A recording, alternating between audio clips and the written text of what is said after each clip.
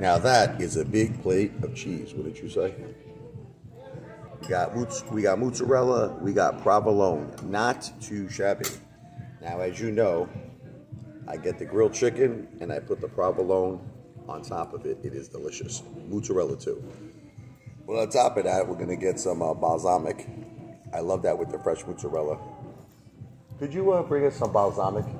Like, yeah, just for the mozzarella. Thank you. Thank you. That's awesome, man. Thank you. Thank you. Thank you. So a lot of cheese makes me very pleased. Thank Oh. you. Thank you. Who wants some cheese? Mike, you want some cheese? Okay, so it's time to share the cheese.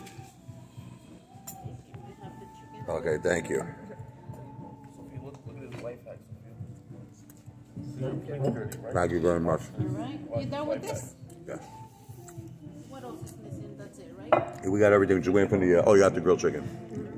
Thank you. You guys want to order something else? Just 1 minute. Hot chicken soup, not too shabby.